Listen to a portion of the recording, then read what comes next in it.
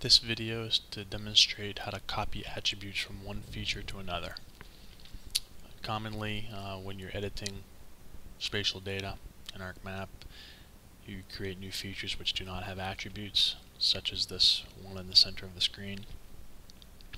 An easy way to populate your attributes, at least partially, is to copy attributes from one feature to another. And I'm going to show that real quick.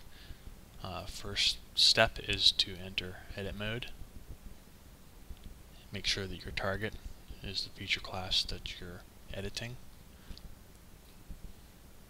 I'll show here how this feature has no attributes. It's a new feature, but the feature next to it does. So if there's some commonality between these two features, these attributes can be copied simply by opening this attribute editor window,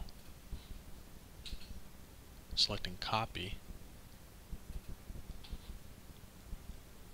on the origin feature, clicking the destination feature, and clicking paste.